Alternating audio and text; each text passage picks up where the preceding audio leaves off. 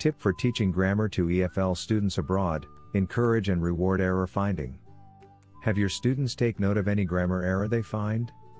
This could be wrong grammar on a store sign, in a published book, on a business ad, or anything really. You can even make this a regular part of their homework. Reward your students by giving them a point, a piece of candy, or just public praise. Thanks so much for watching. We are ITTT, the leading provider for TEFL and TESOL training courses.